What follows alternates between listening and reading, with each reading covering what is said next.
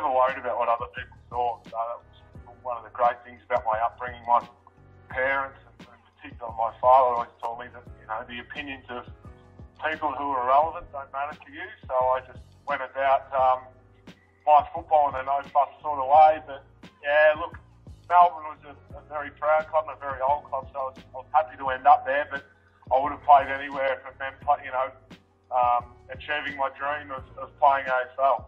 In 2008, you contributed $10,000 of your own money to Melbourne's debt demolition campaign. What made you decide to do that?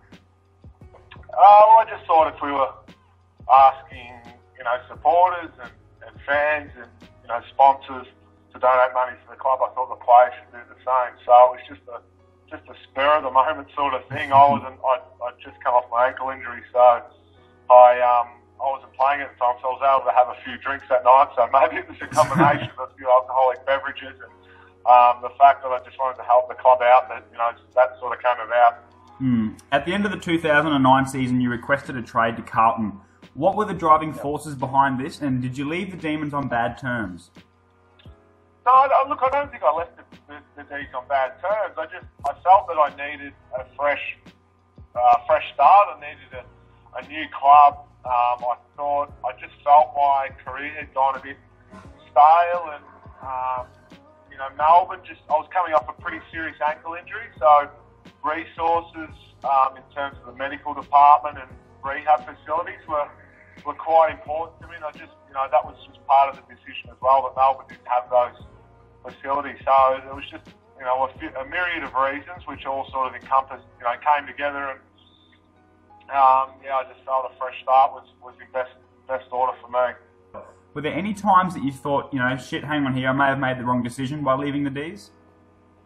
Yeah, look, my first year was frustrating, you know, injuries quite a bit. You know, I had no one to blame but myself. I worked myself too hard over the off-season to get to Carlton because I wanted to make a really good impression. And then the second year, you know, I certainly felt my form was good enough. You know, I was getting best on ground in the VFL every week, but just through lack of opportunity, and I don't think the coaching staff were that keen for me to play that year. And so it was frustrating, but, you know, not once did I lose faith in my ability and faith that I could get back and play at top level. And, you know, I just hung in there, and it turns out that I got back in and, you know, did all right for the next couple of years. In 2012, you had a really good season and finished in the top 5 of the Blues' best and fairest. At the end of the year, your coach Brett Ratton was sacked and replaced by Mick Malthouse.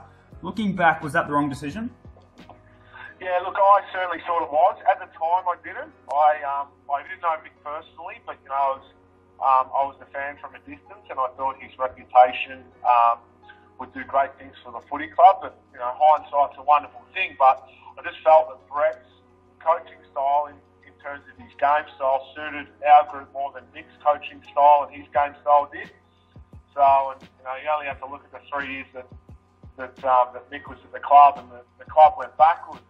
You know, I think Brett was unfairly or harshly done by, I should say. He's got a very, very good football brain. There was a lot of controversy surrounding your delisting from Carlton at the end of 2014. It was reported that you believed you were misled by the club about their plans for you, and you ultimately found out about your delisting while overseas. What is your version of events?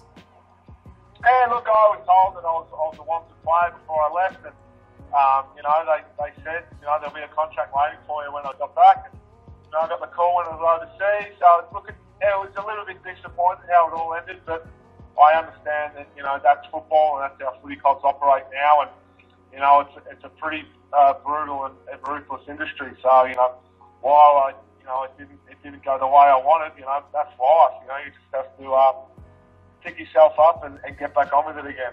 Is it true that you were in a pub when you found out?